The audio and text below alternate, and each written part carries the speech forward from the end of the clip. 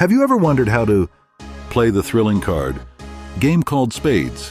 Well, let me guide you through the rules and strategies of this exciting game, while also giving you some valuable insight into what to look for in a partner and signs of cheating. To start with, Spades is a 4-player game, usually played in partnerships. The objective is to be the first team to reach a predetermined number of points, often set at 500. Each player takes turns in a clockwise manner, playing one card from their hand each round. Now let's talk about the game mechanics. The game is played in multiple rounds, with each round consisting of 13 tricks. A trick is when each player plays one card, and the player with the highest ranked card of the leading suit wins the trick. However, if a player doesn't have a card of the leading suit, they can play a spade and potentially win the trick. The highest ranked spade played in a trick wins it.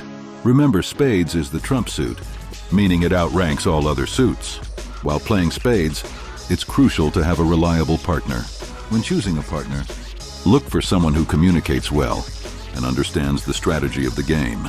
A good partner knows when to bid or how many tricks they plan to win based on their hand. Effective communication and a shared game plan are key to achieving a high score. Now let's address the serious matter of cheating. In any competitive game, cheating is highly discouraged and unfair to other players. Signs of cheating in spades can include players exchanging signals through specific card placements or subtle gestures. Collaborating with your partner to gain an unfair advantage is strictly against the spirit of the game. To sum up, playing spades is an exhilarating experience. When you know the rules and strategies, find a partner who complements your gameplay, communicates effectively, and understands the game's intricacies. Remember, fair play is essential, and any signs of cheating should be dealt with accordingly. Now gather your friends, shuffle those cards, and let the exciting journey of spades begin.